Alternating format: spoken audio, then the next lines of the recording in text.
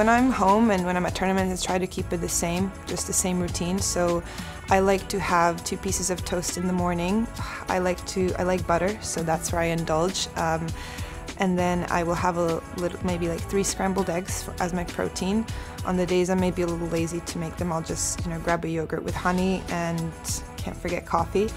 I also hydrate a lot before my practices, so I usually just keep it with water, don't really like juices or milk. And then during my practice I always have a smoothie when I'm home. I make it beforehand in case I lose my energy a little bit. So at tournaments if I don't have a smoothie, I just have my gels or my protein bars. And then once lunch comes around, it's actually one of my favorite meals. So I like to keep it really simple, just rice, chicken, and veggies. That's actually one of the meals I can always have. It never gets boring to me.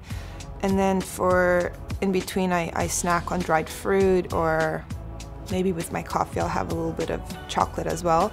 I have a big sweet tooth, so I don't try to restrict myself too much.